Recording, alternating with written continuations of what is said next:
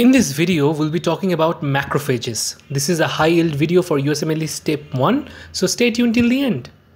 Macrophages belong to the innate immune system. So there are two arms of the immune system, the innate immune system and the adaptive immune system. Macrophage, dendritic cell, these are classical antigen-presenting cell. So let's focus on the macrophage and try to understand its function at a cellular and molecular level. Macrophages are potent phagocytes. That means they engulf pathogens such as, let's say, bacteria, or even, let's say, other kind of pathogen like fungus.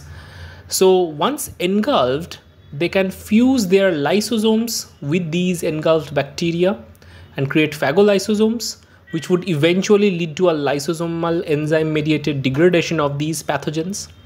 Also, they have another strategy known as respiratory burst. This is a process by which they generate ROS or reactive oxygen species to kill these engulfed pathogen. We would also elaborate on that part. But besides these functions, macrophage can present antigen onto class 2 MHC molecule to the naive T cell. And it has the capability to activate the naive T cell and polarize its differentiation to certain lineages. So it has profound activity in terms of T cell activation or overall immune modulation. Now, how does macrophage recognize a particular bacteria or a pathogen? It turns out every bacteria or pathogen has some molecular pattern associated with it on its surface. So it recognizes the pathogen-associated molecular pattern, and that happens via the toll-like receptors. These are present on the surface of macrophages. Small components like the components of lipid in the bacteria, or let's say DNA, or a part of the flagella, all these can be recognized by the macrophages. And macrophage can kind of understand that these are not innate to the body. These are foreign substances. These are in the body, potentially due to a attack by some sort of pathogen. So they have the capability to recognize the type of pathogen as well. Now let's talk about once they recognize the pathogen, what they would do with the pathogen. Obviously, they had to kill it. And the way they kill it is via respiratory burst. Besides macrophage, neutrophil also has that capability. So they take oxygen, convert that into oxygen radical with the help of NADPH oxidase. Then superoxide dismutase convert it into H2O2 or hydrogen peroxide, and then myeloperoxidase convert it into HOCl free radical. So all these free radical can be actually useful to kill the pathogen. In a moment I'll tell you why. But anyway, the H2O2 can further convert it into H2O. And this overall process requires glutathione, NADPH, and the important enzyme NADPH oxidase.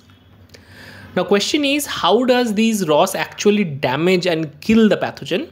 So ROS can do many things. It can lead to lipid peroxidation, thereby damaging the membrane of the bacteria. It can also lead to structural disruption of the membrane proteins present on the bacteria. ROS can also lead to DNA damage, and all these kind of changes together can lead to the killing of the bacteria. And that's what happens inside the engulfed phagosome of the macrophage. Question is, where does macrophage come from? Which lineage? So that is why we have to get back to the bone marrow, where the hematopoietic pluripotent cells are. These cells can give rise to myeloid progenitor, which forms monoblasts. Monoblasts give rise to monocyte, and monocyte goes into the blood circulation. But when it comes out of the blood circulation and are placed on the tissue, then they differentiate into macrophages. So they have distinct changes in terms of their morphology and overall organelle composition. Macrophages are normally diffusely spread all across connective tissues, but there are tissue-specific macrophages as well. For example, the liver has Kupffer cells, the spleen has sinus histocytes, the brain has microglia, etc. Now let's talk about how macrophage plays a vital role in chronic inflammation. There are two kinds of inflammation, chronic and acute. Acute means short-term, sudden, or chronic means long-term and prolonged inflammation. Both of these topics are covered in a separate video, which you can get in the I button or in description. Now there are two types of macrophages. One part is known as M1. Another part is known as M2. M1 macrophages are pro-inflammatory. They secrete ROS, lysosomal enzymes, which eventually degrade the bacteria via respiratory burst or let's say lysosome mediated degradation. Alongside that, they secrete cytokines and chemokines, which attract more cells, immune cells, into the site of infection. M2 macrophages, on the other hand, secrete anti-inflammatory cytokines such as interleukin 10, TGF-beta, etc. Also, TGF-beta secreted by M2 macrophages take participation in tissue repair and fibrosis.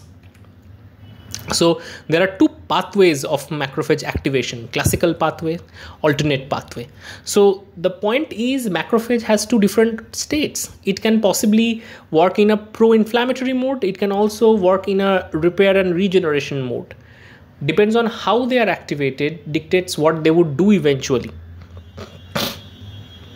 Now let's say we have M1 macrophage and we would try to understand its role in context of a chronic inflammation. In case of chronic inflammation, M1 macrophage activates naive T cell and directs its differentiation with the help of polarizing cytokines like interleukin 12, 33 and 6. It triggers the formation of Th1 and Th17 subtypes, both of which are pro-inflammatory. Also, it secretes chemokine, which attracts many macrophages, dendritic cells and neutrophils to the nearby vicinity. And this vicious loop is closed by Th1 subtype cell, which secretes interferon gamma. Interferon gamma can trigger the differentiation of macrophage 1 or M1 macrophages. So that is how a vicious cycle of inflammation dictates underlying these chronic inflammatory responses. Anyway, other than macrophages in chronic inflammation, the plasma cells are quite important. They can have antibody generated against a foreign substance or against an altered tissue component. But moral of the story, we understood that macrophages are potent responders underlying chronic inflammation alongside two important T cell subtypes, Th1 and Th17. So I hope this video was useful and insightful. If you like this video, give it a quick thumbs up. Get more notes and flashcards in our website, in Instagram page or in Facebook. Follow us. Links are provided in the description. And you can support our channel using super thanks. Your small contribution is motivation for us to make more videos like this. See you in next video.